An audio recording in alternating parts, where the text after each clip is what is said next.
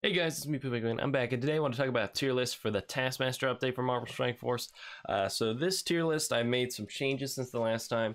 Not too many significant changes in terms of characters placement, so I'm not going to talk too much about characters I moved. I moved a couple up or down a tier based off of what people said to the last video. So again, if you have any comments about what you think of my ranking of characters, I'd love to hear them because I did take those into consideration. If you compare the tier list today to the tier list from last month, you'll see quite a few characters moved up and down a tier just to more finely tune the general perspective of the community. And then I'll talk about all the new characters that made it onto the tier list this month and why I put them where I put them. So let's first recover sort of how I make this tier list. So really important for you guys to know when I'm making this tier list, it's just the overall value of a character, accounting for the fact of if they need a team, if they don't need a team, you know, what modes are they good in, is it specific modes, those kind of things. It's just looking at a character as an individual, how valuable are they? So that's why you see characters like Hydra or Shield down in D tier. Those minions are incredible when you put them with Nick Fury or Red Skull, but the reason why they're down there is I don't think it's the minions that make the team, it's the leader who then buffs the minions. So on an individual basis, I don't think any of those minions are valuable, but yet when you put them with the right team, they do become valuable. So that's just an important thing to keep in mind with the tier list. I know it's not perfect. I know some people say, why would you want to let people know, you know, how these characters are? If they're you know, you wouldn't want people to think shield minions are valueless when they do have value when you put them with specific characters. But it's just, you know, people already do that. Casino has a very thorough tier list showing characters that can go up and down in ranks, you know, depending on what teams they're with and stuff like that. So I want to just have a super simple tier list. I want somebody to look at this tier list and just see who are the best characters in the game. You know, if they're looking at the roster, who do they want to build up first?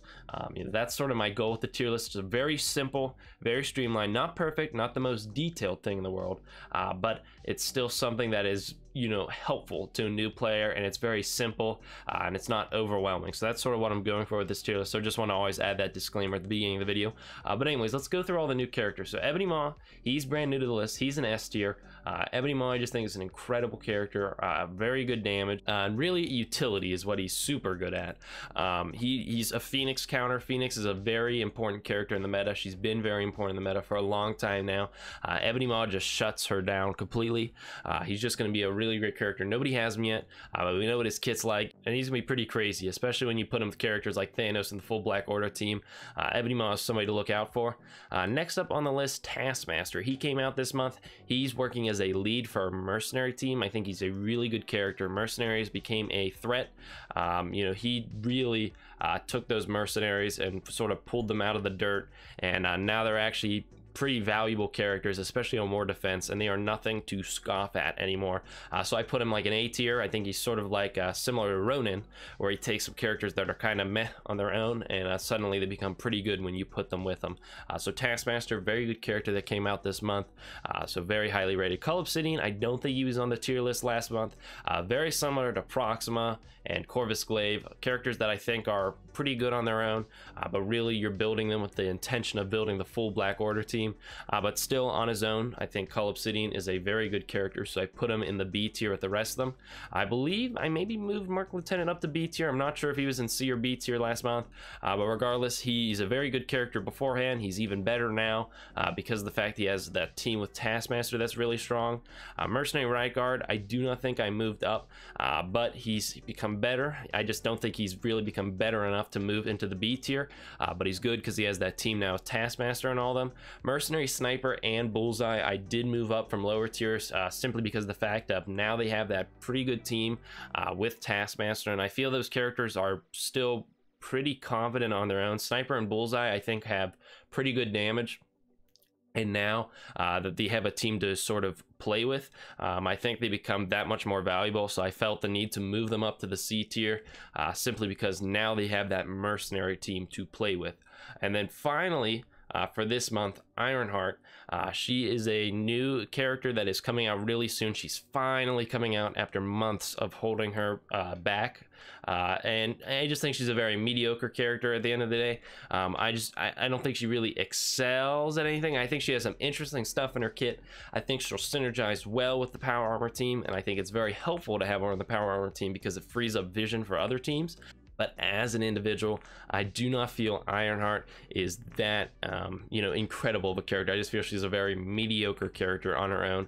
So that's why I'm putting her in the C tier. But that's about it for new additions to this tier list. Again, I did move some characters up and down. I believe I moved Hela and Scientist Supreme up. I think those are just incredible characters. I had them at A tier, but I think people made a good point that they're that much better, that they're still very valuable. Looking at this tier list, if you look down at the bottom, characters that really need help, I think the big things you're seeing is leftover minions.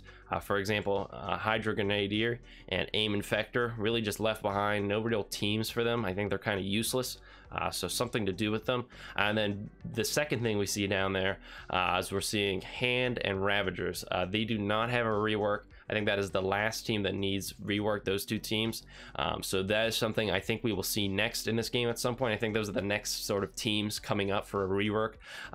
We finally have Mercenaries. They're now viable. So it's just now we only have Hand and Ravagers left. We just need to get some reworks for those characters so they can get out of the bottom tier.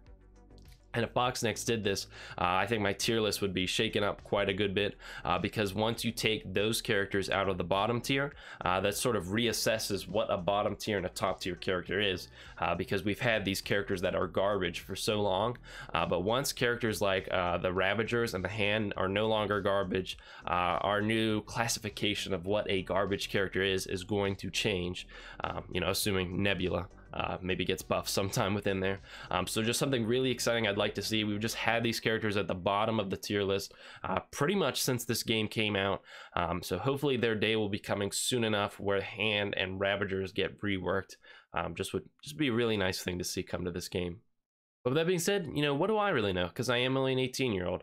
I think I have a relatively good grasp of what Marvel Strike Force is and how it works. But I'm always interested to hear what you guys have to say down below. I'm excited for next month's tier list because X-Force will be coming. So Deadpool and Cable are probably going to be coming much better characters next month. Along with the fact we're going to have X-23, Domino, and Negasonic Teenage Warhead making it onto this tier list. So very exciting update coming out next month. But I wanted to make sure I put out this tier list before we start getting hyped for the next update, just so we can have a sort of snapshot of what the meta is looking like right now. So make sure to let me know what you think about this tier list. Who would you move up and down? And with that being said, I will see you guys in the next video. Goodbye, everyone.